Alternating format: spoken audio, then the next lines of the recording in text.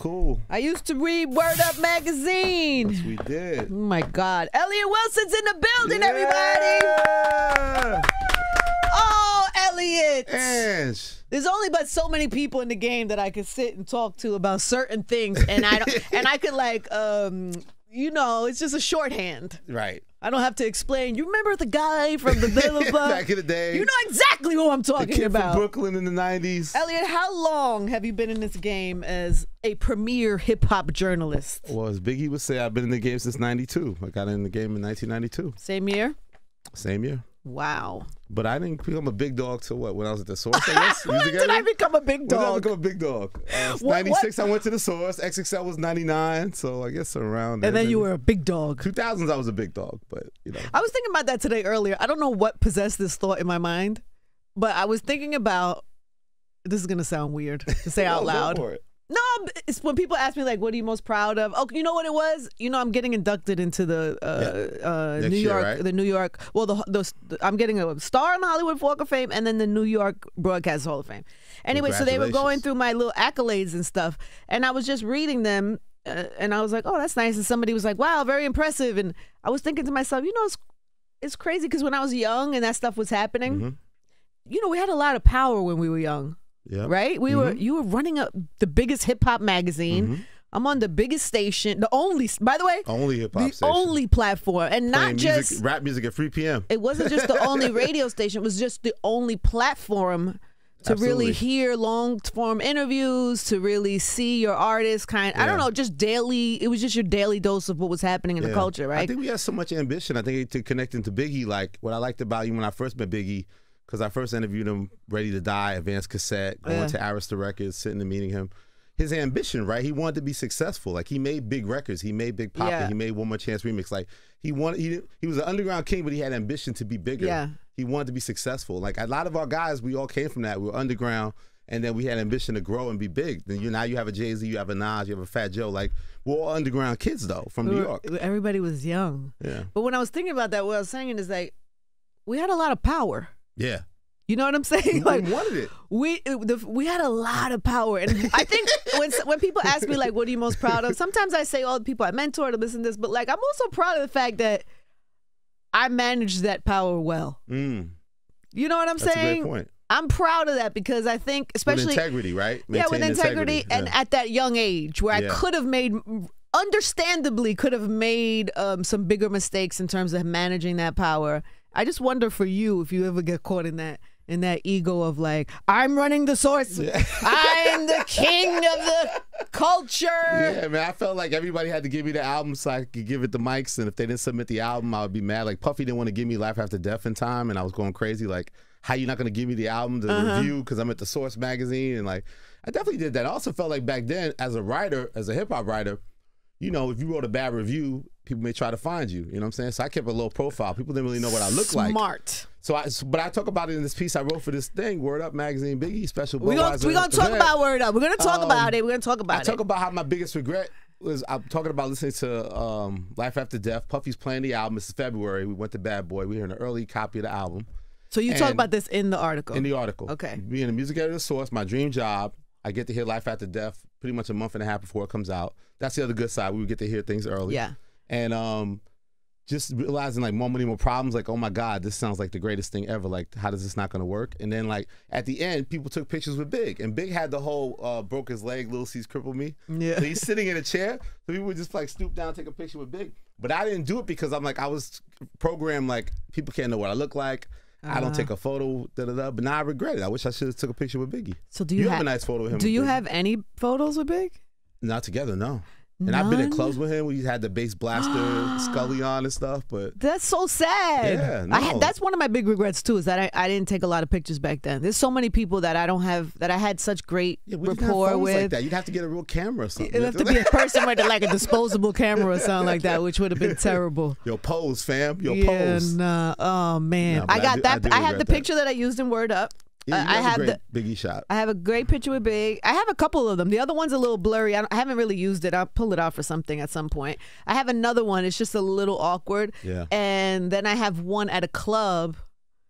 where you don't see his face. He's to the side, but he's like getting a bottle of champagne. Oh, that's dope. Jay sent that to me recently, so like it was that. one that I didn't even know I had. That's dope. I like that. And yeah, so I like when something pops up and you're like, oh, it's me and Big in the club. I'm so excited. I was at the club. I was at some kind of outdoor club where it was the one where Pac came out with Big, but Pac and Nas were in the same club. And I'm there and I have this like weird mustache. You're in the side. I'm like looking like I'm 19, 20 or something. It's funny. I was like, I was at that club too. Oh my God. Oh my God. Look at me. Look how cool I am. Imagine we had all shots of like photos with Biggie and photos with Pac and photos of people like that. It looks iconic, right? Yeah, super. That's the thing. When we were doing it too, like I think we knew we were part of great moments, but to see how those moments, like your interviews, you know, with Jay and those type of things, like how timeless they are. Yours too. It's crazy. Yeah, yours too. So we did this. We united on this. We united. We reunited on this. Me and Elliott did. We're both contributors on this Word Up magazine. This what is the verbiage I'm looking for? Your special magazine, collector's issue. It's a collector's issue. There's only going to be a couple thousand or so copies in major cities. You got to go to online. Special. They brought this back for the anniversary. And to celebrate Notorious B.I.G. It's amazing. Budweiser brought this back, and they brought us in to contribute to this this special edition Word Up magazine. Yes. And so I wrote a letter to Big. Beautiful letter, Ange. Beautiful letter. Thanks, man. Elliott wrote a story, reflections. Reflections and affection. CJ and Tiana Wallace. Yeah, shout out to the kids. Do you love seeing the kids? The kids are amazing. The kids were at my barbecue this year. Wow. CJ was turning up? We was turning up. By the way, I've turned up with them a few times. And so I put that in the letter. I was like, Big, I be out here drinking with your kids. Is that crazy? We've turned up a couple times. Well, we're going to probably see CJ tonight at the party. Yep. But they're so great. I get so happy when I see, like, I see Gianni sometimes, Andre Harrell's son, yes. And he's doing well, and he's working with Rich Kleiman and them over there. He's working with Rich Kleiman. Sometimes one time I was at Chow's downtown and I saw Gianni and Quincy, Puff's kid. They were having dinner outside, and then they showed me so much love. I want to like sit with them and drink with them and be like, "What y'all doing?" I was at the club the other night, and Puffy was there, and the family had their own section. Like all the kids had their own situation for the VMAs. You were for the VMA one of the party. Parties, yeah, it was crazy. But I mean, the kids are Christian grown. though, like he's so like a little baby Puff though. It's so strange. No, he is to me. his twin. He's like his twin. And then Puff looked like he maybe lost some weight or something. When he first came out, I thought to myself, "Oh, he looks like Christian." It's the other way around for some reason. It's so crazy. Anyway, yeah. So this magazine came out. We're all super excited about it. What a dope moment. There's a lot of reflection going on. Hip hop. What are your thoughts on Hip Hop 50? Are you Hip Hop 50'd out, Elliott Wilson? It was an amazing Hip Hop 50. It's exhausting now. Are you Hip Hop 50'd out? A little bit, but no, I loved it. I loved that a lot of the great artists of the past got their looks, man. I was at the show. That was my favorite part. Yeah, the people staying till 1, 2 in the morning to watch Run DMC come out and tear it down. Like that was beautiful to me. Like I like to see people that especially the artists of the '80s. That's where I was just a fan, right? Yeah. And that motivated me. Like I always say, we did great things in the '90s because we were so amped to like carry on tradition and like big up this music that we love. Like we was students in the '80s, and like so being in the business in the '90s, it's like, and to see these artists now.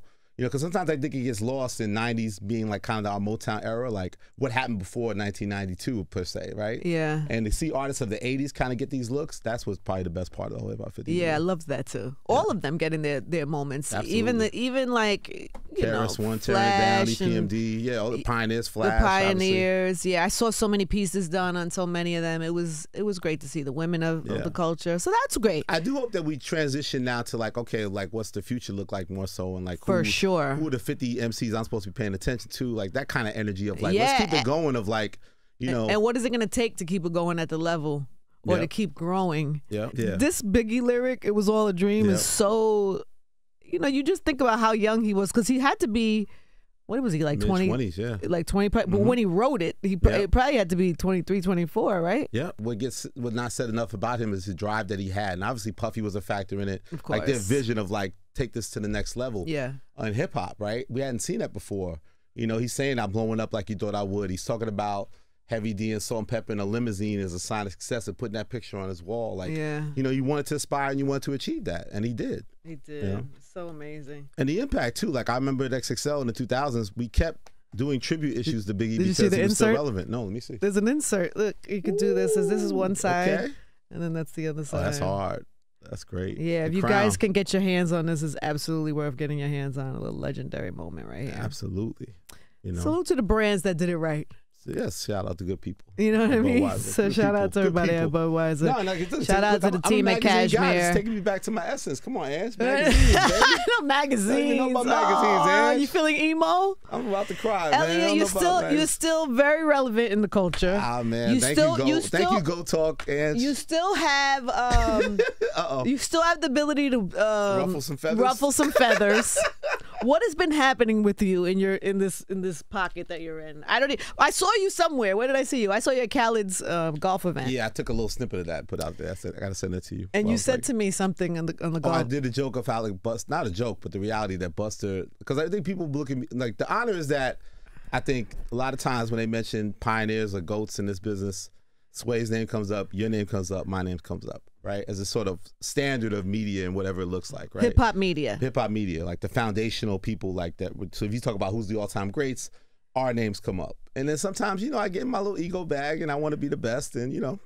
But I was saying with Ange, it's kind of the analogy that Buster said that he wouldn't do a versus against Missy because there's so much similarities between them and there's so much respect that I could not do that. But I feel like I'll battle anybody else to be the greatest. You don't want to battle me? You don't want to do a versus? I don't want to. Do you want to do an Elliott Wilson interviews Angie Martinez versus? They say you gonna pull a pot. They say you gonna pull a pock out on me. I will for sure pull the pock out on you. You be finished. You be finished after that.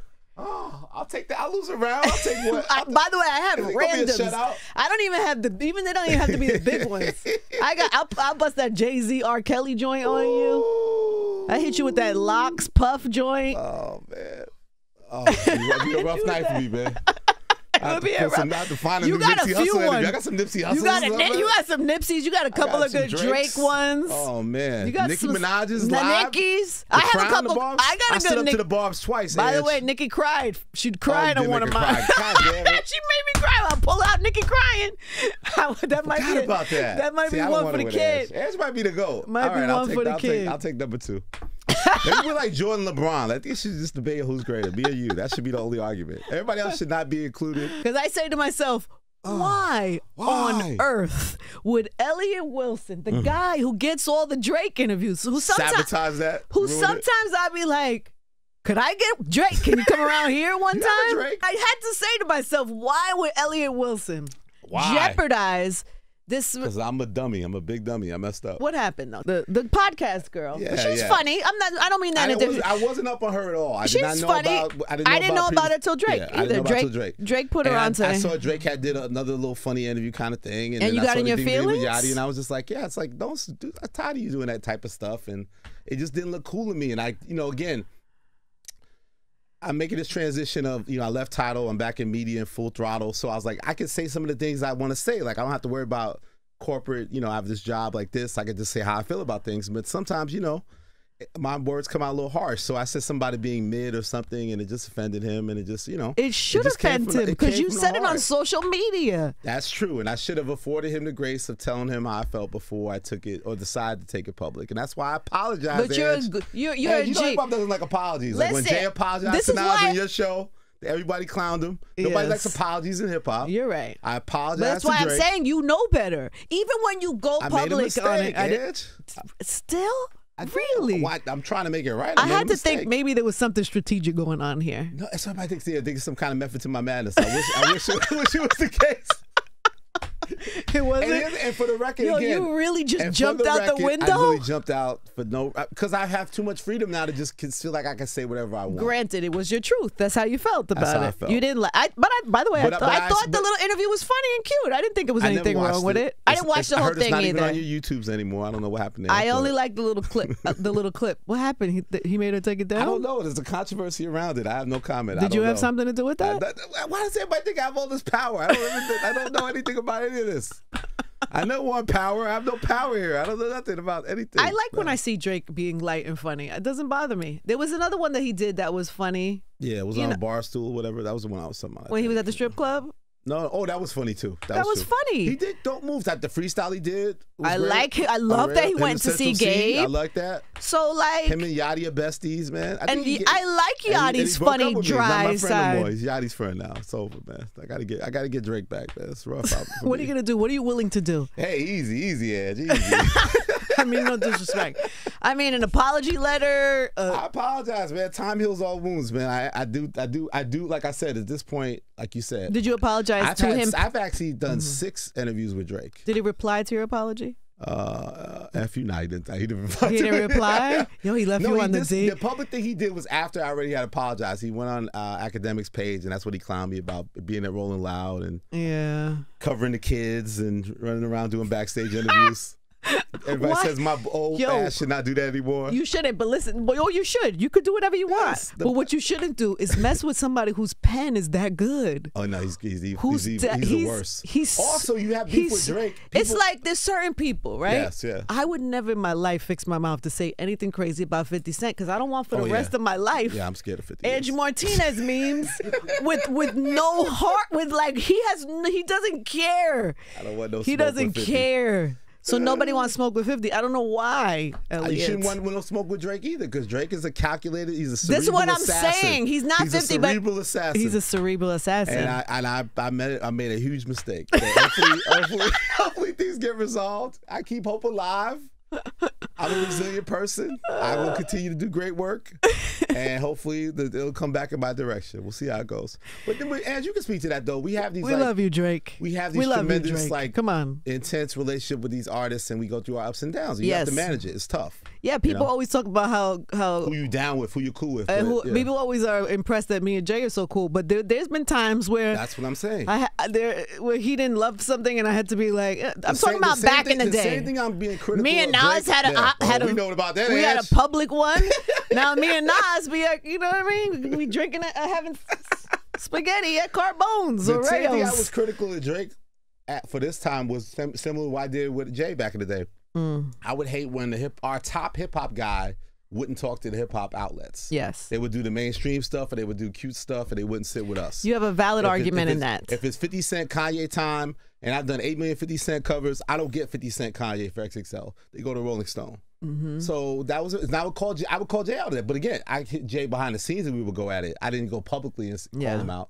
So I should have afforded. I just Drake hit Jana. Shout out Jana. Shout out to Jana. I be like, really, Jana? I got a job at the Source. I was supposed to remember back then you would always like sublet a place from somebody. That was a real 90s thing. So I was subletting for somebody in the East Village. For anybody who doesn't know, it's like an Airbnb. Like a fake Airbnb. Yes. And then but then the woman reneged on me. So now I'm homeless. I don't want to go back to the projects. Ooh. Jana Fleischman let me sleep on her futon for like 6 months or something. 3 months maybe. Yeah. So I was in Jana Fleischman's house on the futon. I get the call from people don't know, Jana Fleischman is legendary. She's Jay-Z's publicist since forever. Since forever. Since we argued about a Jay-Z Beanie Siegel cover. And not just Jay, honestly. You know, she's like the head of publicity at Rock. One of the greatest publicists of all time. Become her own mogul. Yes, we love Jana. I'm on her futon couch. I get the call Sunday. Dave Mace, who's not even my man like that, calls me and tells me Biggie's dead. That's where I was. I was at Jana's house in Brooklyn. Yeah. Wow. And then we went to the Source. We had to go to work.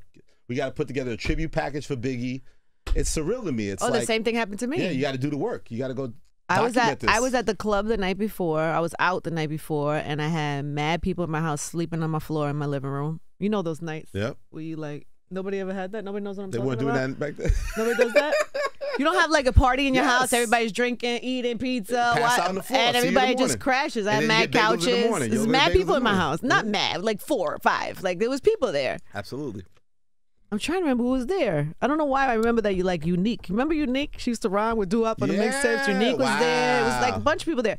Anyway, so I got the call too, and the same thing. I jumped out of bed, went right to the station. I couldn't believe, the same thing. Yeah. We were just like. And do you remember I always say when I exaggerating when I said like we felt like, damn, is hip hop kind of over? Like the spirit was just so. It was horrible. It was so dark. Like, it was so dark. I was like, my dream job being at the Source magazine. I'm the music editor. I give out the mics. this is my dream job. And I'm that guy. And now Biggie's gone. It's just like, a rap's dead, and it's over now. It's over. Like, but we got it together, and then I loved later on being XXL, and we're in the 2000s, and I started doing tribute issues to Biggie because Biggie was still relevant, right, in the culture. Like we would do these 2002 to 2004, every April issue, I would do a Biggie tribute, and it was selling the newsstand. It would be huge. So was that your favorite time to cover? Your favorite, because you've covered so many things and so many times. Well, yeah, the 2000 being editor in chief, XXL. I think that's like my I call it my Fonzie era. That's like the cool era of like success. But I'm glad it didn't define me completely. Doing Rap Radar, and then now this whole thing now. Being on camera, people know what I look like. It's the total opposite of what my career was before. So since 2013, when I did Crown, live interviews and being on camera, and everything's on camera now, this is like a whole new 10-year career of people know who Elliott Wilson is, what I look like, who I am. They watch my interviews. They say my full name when they see me.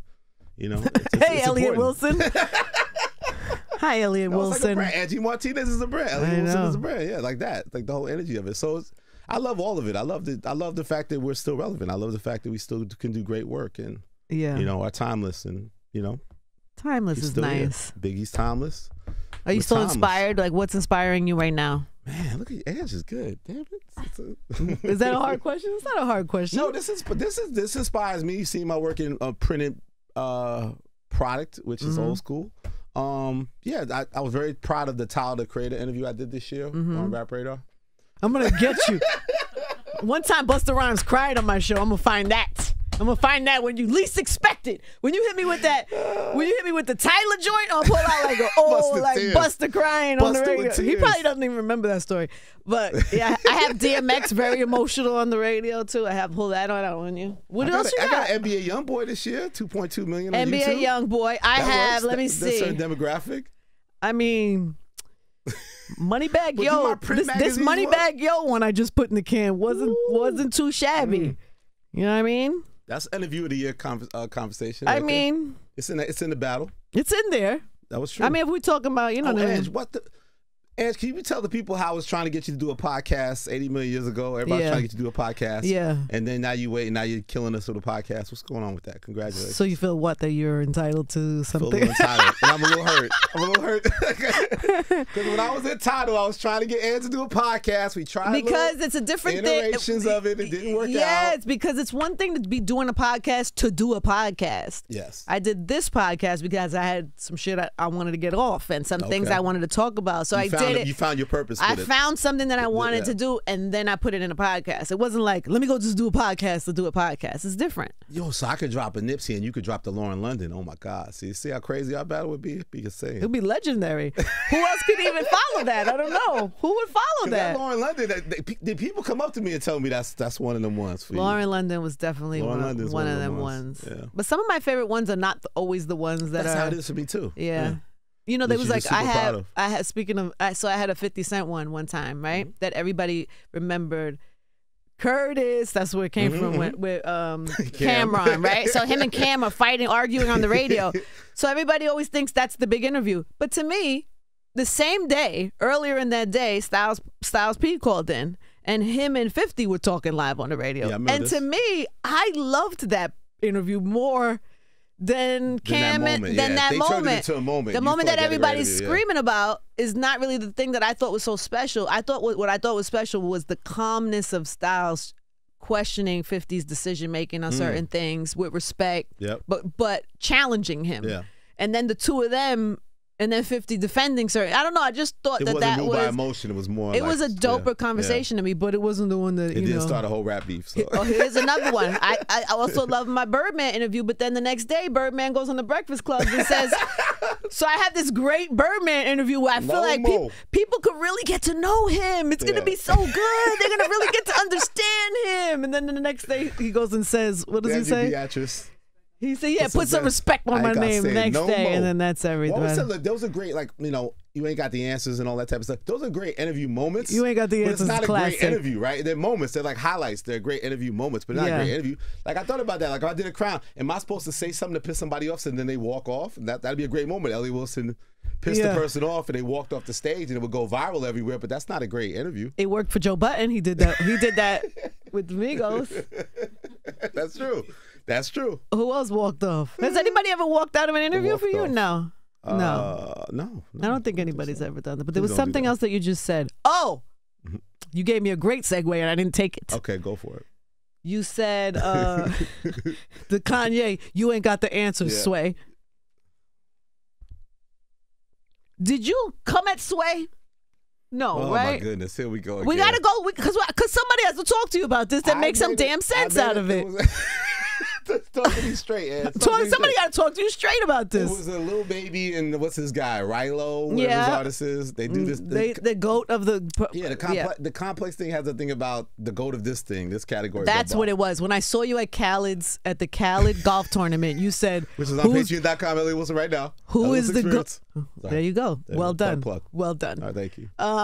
Then you say, who's the GOAT, Angie? When you said something to me, I was like, what are you talking about? No, I said, you're the GOAT, Angie. Oh, you called me the GOAT? I don't want it. Like, Busta and Missy. And I said, I don't want to do a versus with you. But now we're doing the versus all day today. So, it was saying, like, the top media personality or whatever. And, like, I feel like I was the first to kind of brand myself the GOAT of hip-hop journalism. I think the line gets blurred because... And I get a little chip on my shoulder because I feel like what I used to do doesn't exist anymore. The magazine thing. So so much of my until greatness, until now. Okay, I guess but I feel like we used to have radio, we used to have press. We were different. But now radio people are judged like journalists against me. So that's where my little disconnect happens sometimes. But I don't mind it with you, and I don't mind it with Sway, obviously, because we're all. But did something happen that because something happened? I made a joke, and I did the Jordan line. I took that personally, the Jordan meme. When I saw the thing, I wrote, and I took that personally, and then people got offended. I was half joking, but it did offend people. Have you spoken to Sway? Did you apologize to Sway? I heard all Glocks down had to be clapped me a little bit on the show. She did. She might have pulled the Glock out. She should. That's her job. That's her people. Yeah. That's her people. That's what she's supposed to do. Yeah, Rob Markman checked me on it. We had a conversation. He's really cool with Sway. I meant no disrespect to Sway. I have respect for Sway. You can't. It's 2023. You cannot come for Sway in 2023. I'm not coming for Sway. I'm just coming for my own greatness. I'm coming for my own greatness. I'll do a versus with Angie Martinez now. Damn it, I don't care. Let's do it. Let's battle.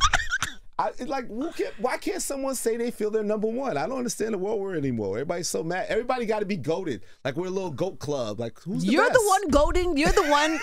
You're the one upset about. Farm. So then why can't I say I feel I'm the GOAT or go for that and say it? Why are you mad? People at me still get mad. I sound like Deion Sanders. Why are you mad that I believe in myself? Like what? Like that's something. I don't understand how people get in their feelings just because I think I'm better than. But did you say something specific about Sway? Is that? No, I said, and I took that personally. I did a little joke, the little Jordan meme. Wow, everything he took on was like a. This is not supposed to be negative towards me, but I'm using it as something to like challenge myself, motivate myself that I still want to do great work and I want to be the best. That's all. Just leave Sway alone in 2023. You want me to go see Sway right now? I want you to go see Sway right now. And apologize to that man. And by the way, watch your back when Heather B is in there. Watch your back on the walk-in. I was wondering what was going on with you. I was thinking maybe you were launching something that you were just trying to fire people up a little bit. Well, people do it. I did start this new program, Elliott Wilson Experience, on Patreon.